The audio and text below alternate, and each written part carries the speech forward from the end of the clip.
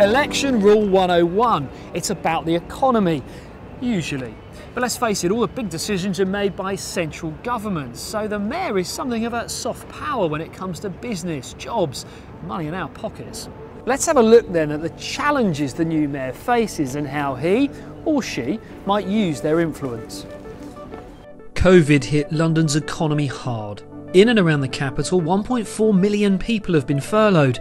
That's paid not to work. That's meant a lot of running, a lot of box sets, but also a lot of worry over people's futures. Around 600,000 jobs have gone in hospitality and 180,000 in retail too. The construction industry forecasts a fall of up to 372,000 jobs over the next few years.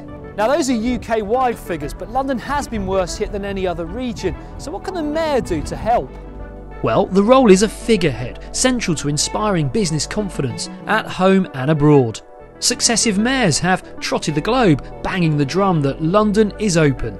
And not just for business, but tourism too, such a driving factor in our prosperity. The mayor needs to convince visitors they're safe and welcome to visit.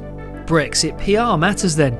Government data shows 700,000 foreign-born workers have left London during the pandemic. Can the mayor help encourage them back and smooth the way for firms coming to terms with new import and export rules?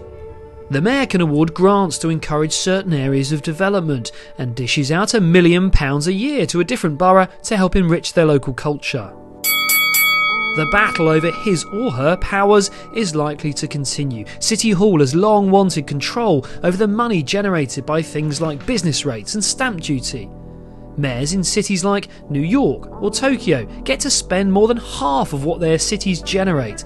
In London, it's about 7%. That might be a hard sell, with the government so focused on a levelling up agenda, which many here see as basically money flowing out of London up north.